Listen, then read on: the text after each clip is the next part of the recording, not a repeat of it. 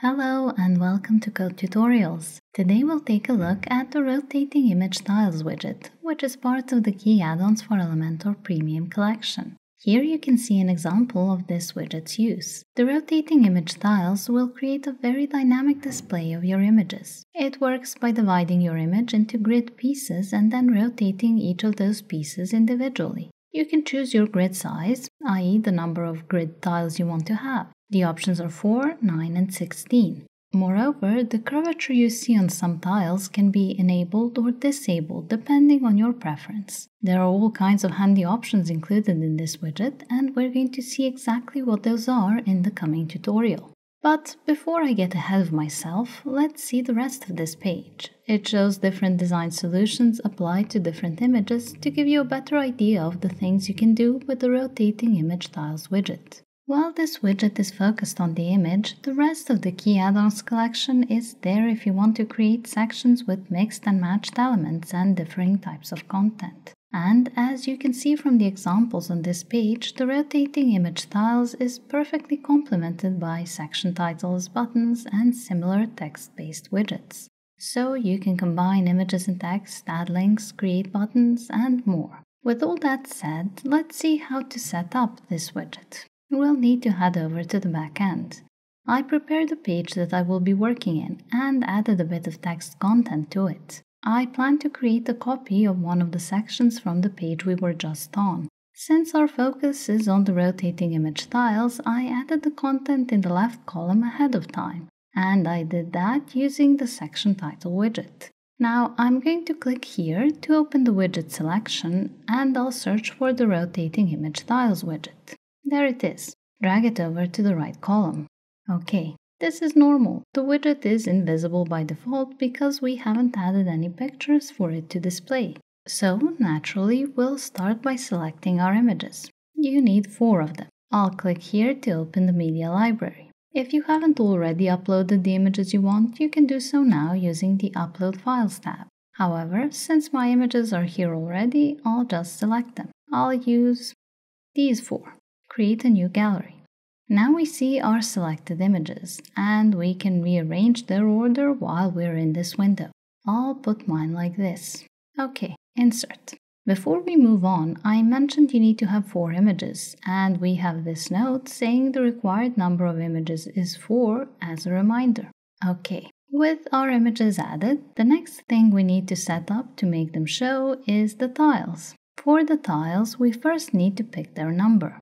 This represents the grid, i.e. the number of sections your image will be divided in. You can pick between 4, 9, and 16. I'm going to stick with 4 for my design. That means my image will be divided into 4 equal parts or tiles. Now, how those tiles will look depends on the settings you make next. Here in the Tiles section, we have a button to add item. You're going to need to create as many items as you have tiles. I'll click to create my first item now, so you can see the options involved. The first item is for customizing the first tile. The second will be for the second, and so on.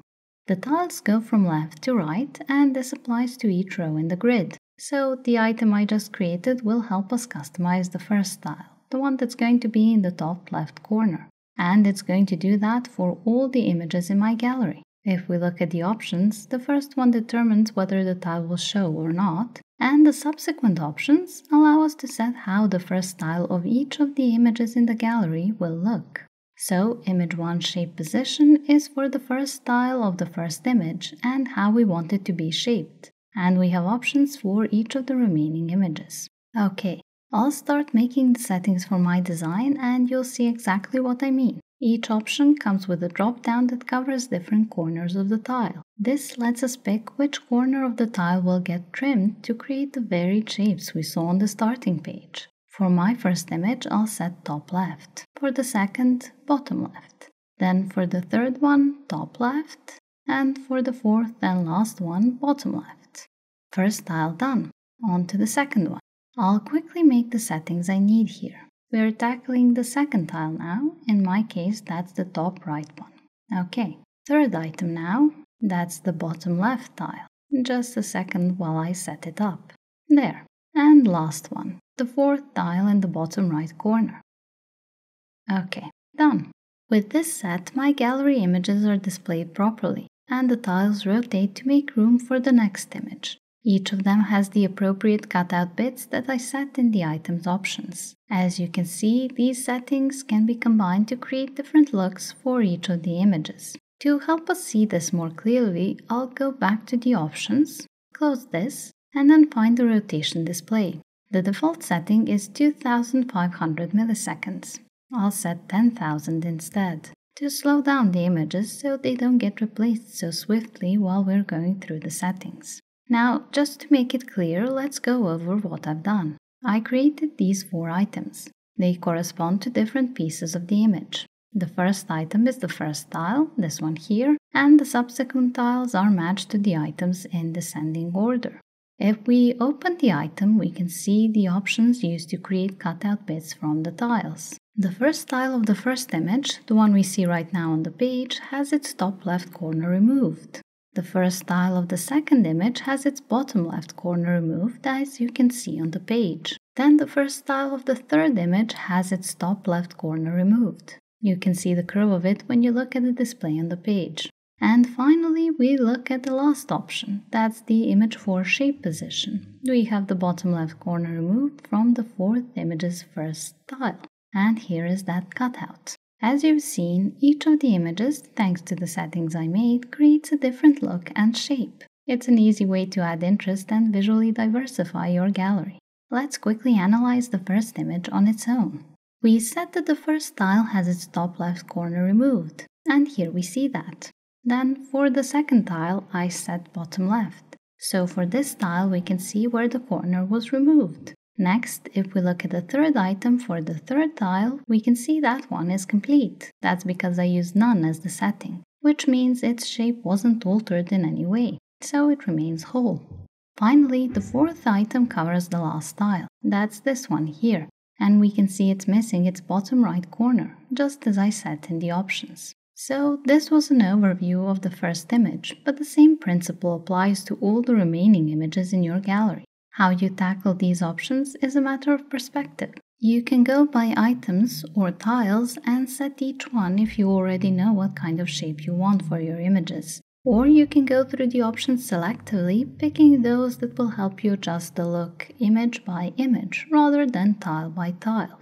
Alright, let's see what other options we have for this widget.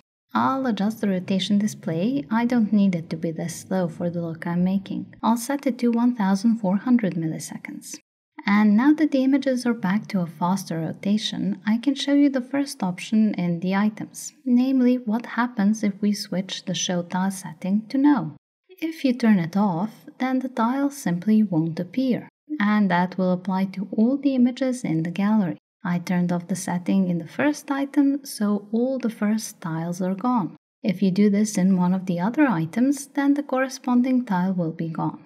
Still, I'll switch this back to yes, as my design involves all the tiles showing. Okay, I wanted you to see that option in practice, but now we can go back to the non-item options, such as the holder width height.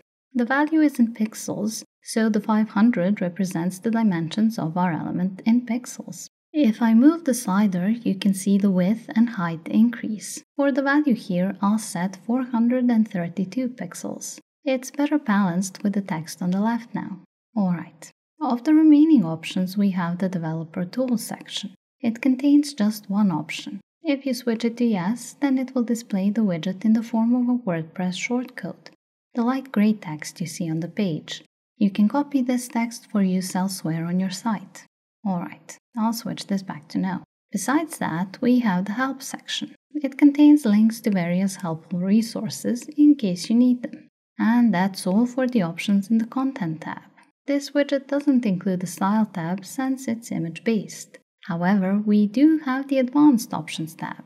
And while it has several useful options for responsiveness, positioning, entrance animations, and more, it's something you get with all Elementor widgets and not unique to our rotating image tiles widget, so we won't be covering it in this tutorial. I'll hit update now to save my work, and then refresh the page so we can see how the finished version of my element looks. Here we are. The images I picked are there, and their shapes correspond to the settings I made. Now, if you want to see more examples of what you can do with this widget, you can head back to the page we started from. Here you'll find other design solutions and examples of what a different combination of images and shapes might accomplish. This is a 9-tile grid, and if you scroll down, you'll see an example with a 16-tile grid that even has a couple of tiles switched off. Further below, you'll see the example I chose to copy for this tutorial. So hopefully all of this will have shown you the possibilities of this widget and inspired you to try it out. If, after watching this tutorial, you have any questions, comments, or suggestions you'd like to leave us, please drop us a line in the comment section below. Also, make sure to subscribe and be the first to learn about any new tutorials on our channel. Thank you for watching.